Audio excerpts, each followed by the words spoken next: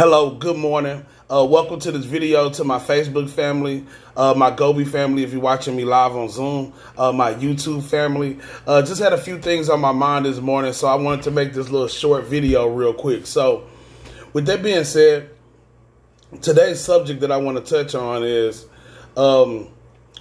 people's opinion about you is none of your business.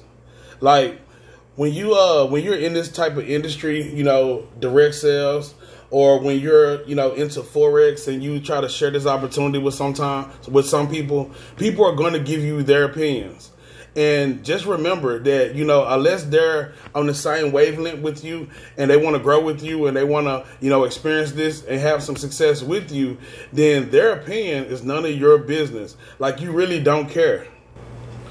Like, once you've made your mind up that, hey, I believe in what I'm doing. I believe that Forex, for example, can eventually free me. I believe that if I gain a residual income, this can give me the type of income that can come into my household that can help me pay your bills. Just remember, I have a saying, your opinion don't pay my bills. So if I found a way to have success for myself, then I'm not going to let somebody else's opinion tear down my dreams. Especially when you're dealing with people that you actually know, people that you've been knowing for years. Because a lot of times, they're not turning down the opportunity. They're not turning down the idea. What they're actually turning down is you. Like, it's crazy because people that you don't know will support you more than people you do know. Because a lot of times the people that you know, they judge you by your past. Whereas people that you don't know can judge you by your progress or your potential.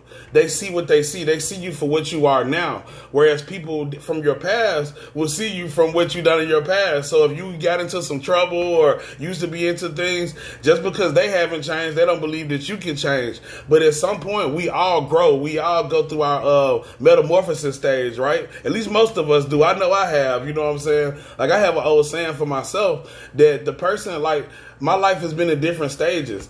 And the person that I was before 32 and the person that I was after 32 is two totally different people. I'm so glad I didn't get married in my 20s, because if I did, by the time I turned 32, 33, 34, whoever married the person that was 32, the person before 32 probably wouldn't like this new person, because this person is more motivated, more positive. I'm not into a lot of stuff that I was in my 20s. So we do evolve. And if you've evolved, don't let somebody tell you or let somebody hold your past against you.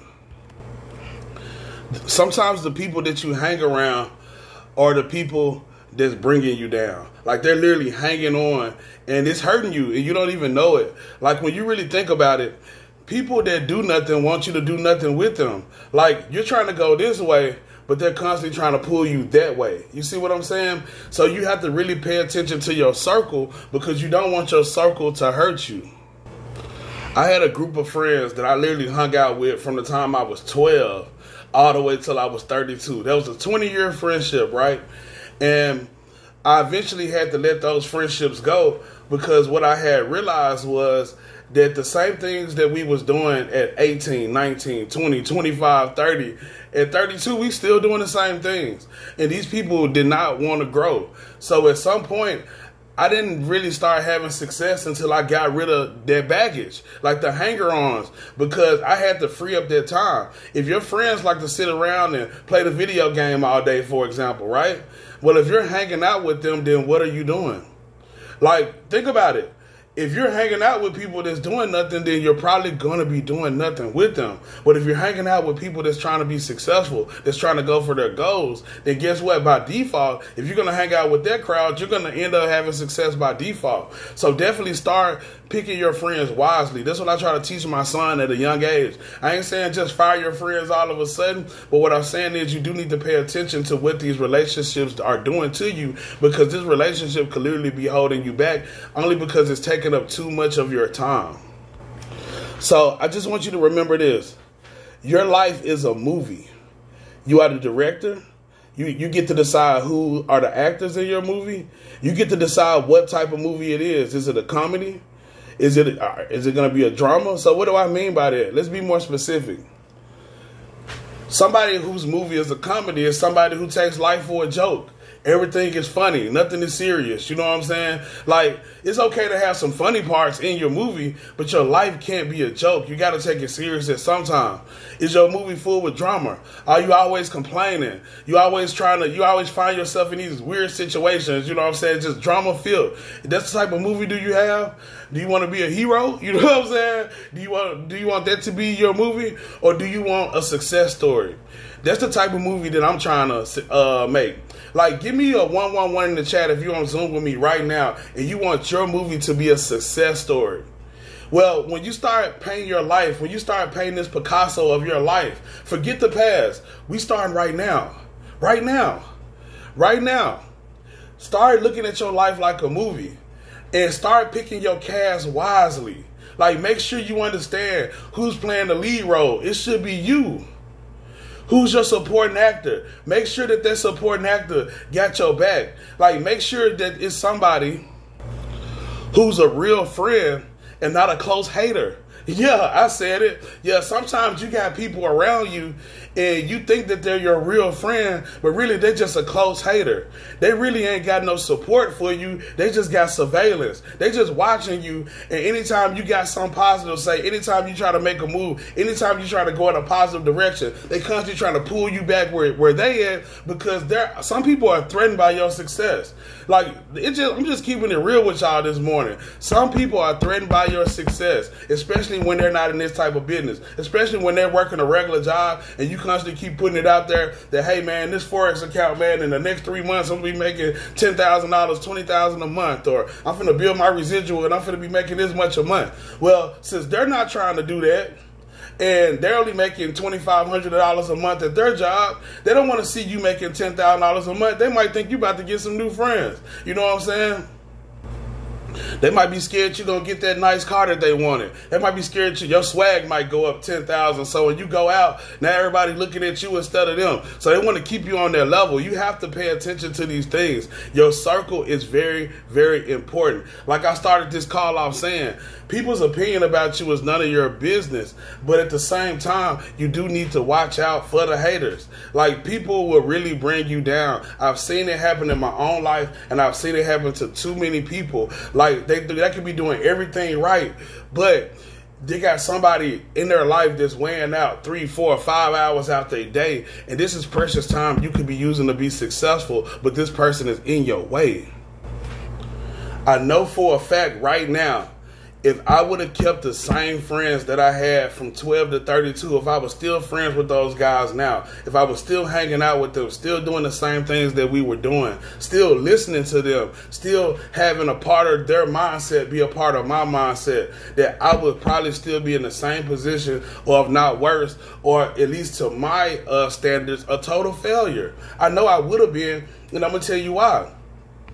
Because if I'm sitting out hanging out with these guys all day and we chasing women and we clubbing and we playing the video games and we doing everything except trying to be successful, and I'm hanging out with these guys, then how do I meet you guys?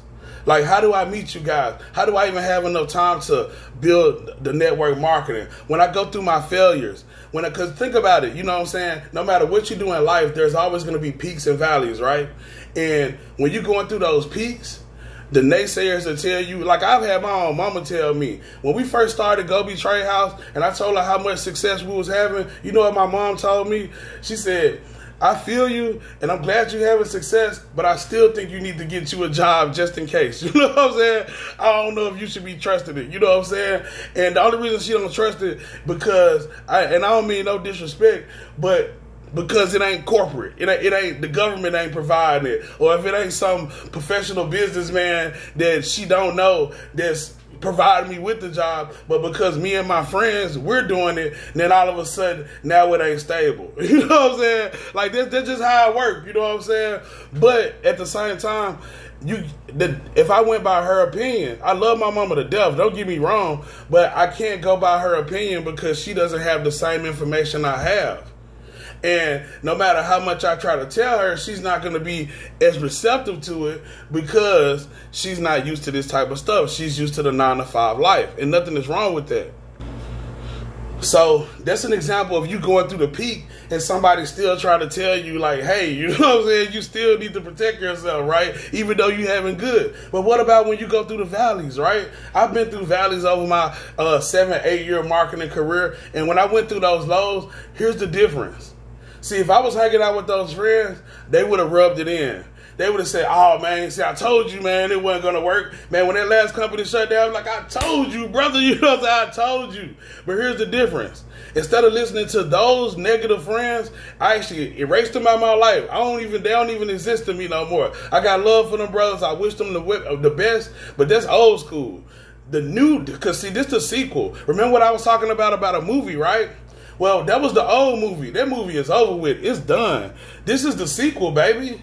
This is the sequel. And in the sequel, we got a new cast of actors. And in this sequel, you know who I go to for advice instead of those friends? I listen to Eric Thomas. I listen to Les Brown and so forth, right? I got new friends, Kenny and Carlos and so forth, and all you guys here at Gobi.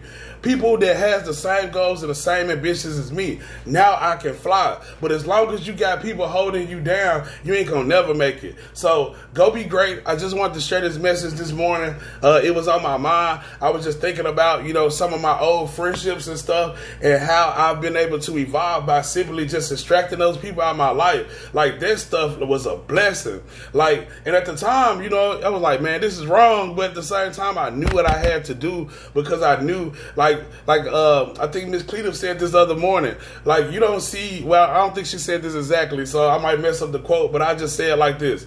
You don't see eagles flying with mockingbirds. Like, you just don't. You know what I'm saying? So I'm an eagle. I'm not hanging out with the mockingbirds no more. I'm trying to find other eagles so we can fly. So go be great. Thank you for taking the time. And if you're watching this on YouTube, please subscribe to my channel. Like this video. You're watching this on Facebook, like it. Subscribe. And if you're watching this on Zoom, give me some 777s in the chat, y'all. Go be great. Thank you.